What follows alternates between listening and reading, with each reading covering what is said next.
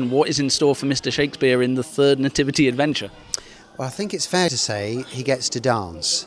For those of you who love the two previous films, Mr. Shakespeare does a fair amount of dancing there, but I do even more, I suppose. That's because it's about a flash mob dance kind of competition, so I get to do more of that. I think Nativity has done so well because I think audiences love it, families love it, and I think the magic ingredients are mainly the children, and me obviously, but essentially the children, the interaction between the adult actors and the kids. And I think there's a warmth to that which audiences have enjoyed, and a kind of sentimentality that isn't too sort of cloying. It's because it's coming from the children and the innocence of the children. I think as it's unscripted also, you get caught by some of the things they say, the humour that comes out of that, and sometimes the real feeling of it as well.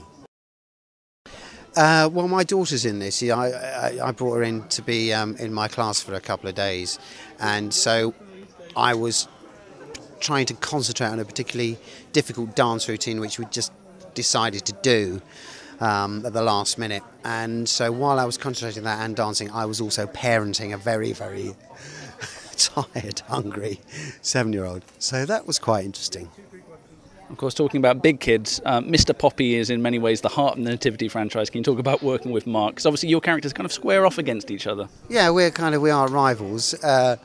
He's great, Mark. He's one of our best improvising actors, and he's incredibly creative all the time, constantly on set. And it's a joy every time to work with him. So, I mean, I want to do other stuff. I'd love to do other stuff as well outside of the franchise, but he is Mr. Poppy again in all his glory. So, yeah. And I think he gets to do a lot more in this movie as well. So. Is there a particular Christmas message that you think big and small kids alike are going to take away from this particular Nativity adventure? Yeah, apart from respect your parents and your dad's always right, I suppose just be nice to your friends, I think. At the moment I'm filming The Hollow Crown, which is the BBC Shakespeare with Benedict Cumberbatch as Richard III, and loads of great people, Judi Dench, etc. So I'm filming that, and then in December I've got a drama coming out on ITV called The Lost Honour of Christopher Jeffries, which is a completely different part to Mr. Shakespeare, so yeah. I mean, obviously there's a lot of excitement about seeing someone like Benedict doing this kind of a role. What do you think we can expect from particularly his performance in The Hollow Crown? A hump. You can expect a hump.